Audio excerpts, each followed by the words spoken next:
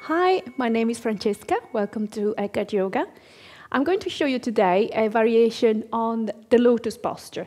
So something that we can do from Lotus posture to a variation on Titibhasana. Very strengthening. Also, it helps to really become aware of starting to practice maybe Mula Bandha before we refine a little bit the action of the deep lift inside the body. We can start with something around the body to get that lift going. So we're moving to Padmasana. You can we can start with the left leg, so we can take the left leg out. Ideally, you have already warmed up a little bit for this one. So you move your knee back, giving the hip a little bit of a movement. And then you take the foot on the right thigh. Watch that there is this action of moving from the hip joint, not from the knee. So the knee is not twisted. And then, if you're not familiar with Padmasana, go very slowly, gradually. So if taking the right leg on top is not possible, you can start by bringing the weight back towards the sacrum and simply place the foot underneath your leg. So maybe this one is enough for you today.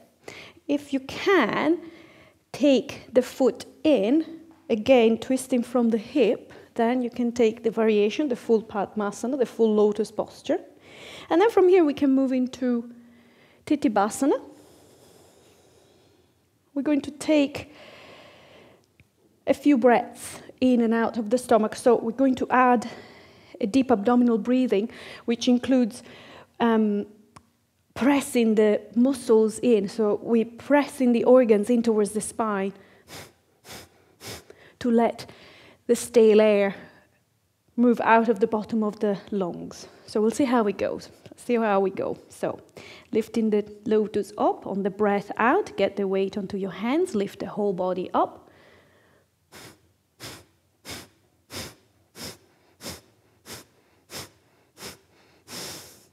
And very slowly coming back down. Lovely. Take a breath in and release. Release both legs. And then we try on the other side. So first the right leg in. So moving back, right knee, pushing through the right heel, knee back a few times, maybe rocking a little bit. Right foot on the left thigh. You may be able to do it on this side or maybe not. So be open. So get the weight back and take the foot on top. So as you press on your hands and you lift the body up, there is a lift from the pelvic floor. The whole body becomes quite light. There is a lot of strength in the abdominal. Physically, you're lifting from the perineum and the back of the cervix, lifting quite high up. Okay. Takes a little bit of time to refine the awareness there, so don't worry. Take your hands on the floor. If you are in half lotus, please stay there. It's perfectly fine.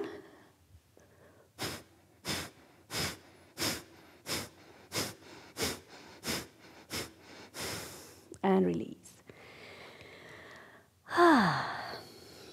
So, I hope you enjoyed it. And if you want to join me in the long version of the class, which includes this variation, please join us on Eckhart Yoga and follow the link below. Namaste. Thank you very much.